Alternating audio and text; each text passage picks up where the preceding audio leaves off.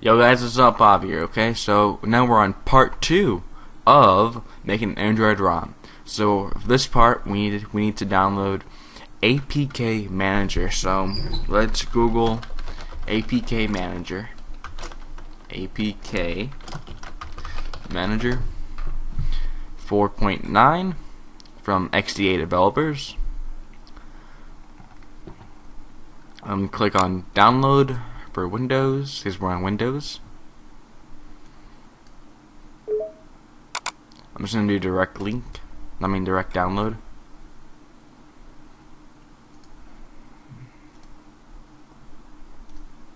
What's going on? Okay. Save. Save it to your desktop.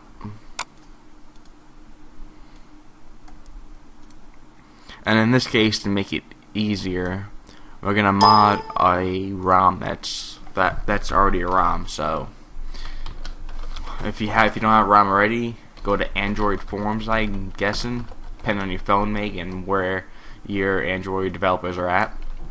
In my case, I'm gonna download ROM for my phone, LG Optimus M. Alright. And in the next tutorial, I will show you how to make your own ROM from your phone itself. So I'm going to download a ROM. And this forum is really good for Android phones and help and everything about them. I usually use SenseROM because I like the way it looks. Alright, the file is downloaded. Click open. Extract the files to a desktop folder, so create a new folder on desktop. Name it whatever you want. I'm going to name it APK Manager for short. APK Manager.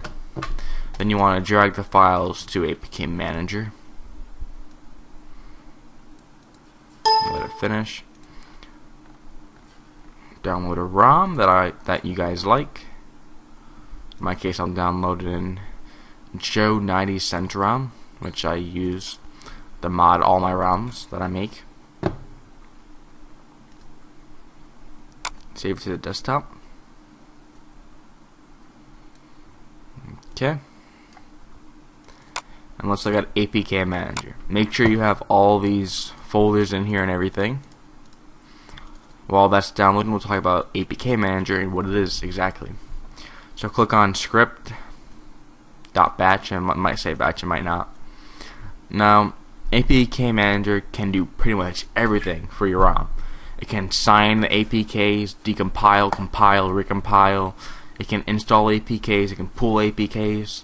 It can pull your whole phone for you, your whole system file to your desktop if you wanted to, which is a must for testing out new ROMs. You want to just pull it to the phone. You want to pull it back from the phone. When I say pull, I mean getting it from the phone. When I say push, I mean pushing the ROM to the phone. So you are copying the file, the APK to the ROM. I mean to the phone. So, yeah. Like, if you type in option 8, you can push the file to it. APK Manager at first kind of confusing, but once you get it all set up and configured, it's easy. So first, now I'm going to show you what each APK folder in here does. Now, if you want to decompile an APK, extract it, sign it, you put it into this folder here. Place APK here for modding. Place it there. And then, let's say you decompile it, it will appear under projects. If you want to sign the APK, you place it under sign in. To batch it, place under batch. And other, which is the files APK Manager uses to extract it, sign it, and all that good stuff. So the ROM's downloaded. I'm going to make it to a new folder because that's a zip file. Let's leave it as a new folder. I feel like naming it, but okay. Drag to the desktop. Copy the files over. and in this case we're gonna decompile framework. This will take a while. I'll just pull it from here to save time. System, framework, and yeah, all these apps are system apps, which, let's say you edit code in it to make it say something else, you have to re-sign it. But if you were just gonna edit an image color, change the way the image looks, you don't have to re-sign it. You can just, all you have to do is just compress it, and yeah, and it's good to go. But let's say I wanna decompile framework res. So drag to the desktop, not to the desktop, to place APK here for modern. Click strip, run. Okay, and as you see, it says current app framework.res. So since we want to decompile it, we're going to type in option 9 and click enter. It will decompile the APK.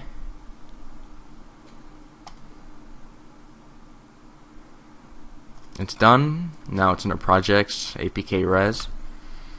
And if you don't know what this APK is, it's pretty much all the artwork on the phone. For example, like all the little check marks and everything, that's what this APK contains. So let's say we want to edit this little square. No, not print. Edit. And yeah, I don't have what's it called? Adobe Fireworks. But if you want to edit pink files and everything, Adobe Fireworks is awesome. Photoshop's awesome. Things like that are a must-have. Let's say I want to edit this little file. Yeah, I know it's ugly, but it's for demonstration purposes. So save it. Okay, it's saved. And now we want to recompile it. So you want to type in 11. That will recompile the APK. You can take a little bit, but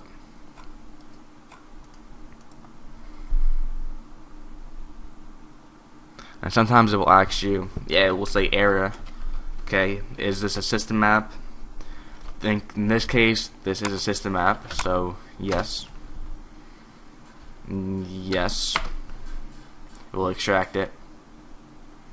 Click enter. It will compress it.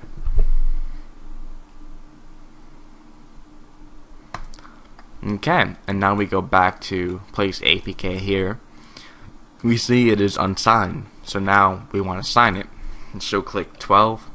Not click, but type in 12 onto the APK manager command prompt. Click enter. And now it's signed. So now we can delete the other one. This is the newer one. And we can rename it to framework. And a little cool feature that you're probably going to have to enable in Windows 7 is you want to go to a Explorer window. When you get to Explorer window, you want to click on Folder and Search Options. Click on View. Then you want to uncheck Hide Extensions for known file types. Because if you keep that on and there's a zip file, you can't rename the zip to make it a APK. If you leave that on, it would show like this, .zip.apk. And then if you try to compress it and everything in APK manager, it actually will not find it, because this file is a .zip.apk, and that's not even a file name. So that's why you don't do that.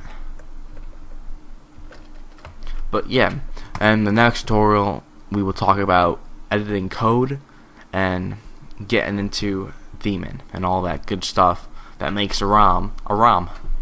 So subscribe, comment, post a video response of you trying to decompile it or something. Peace.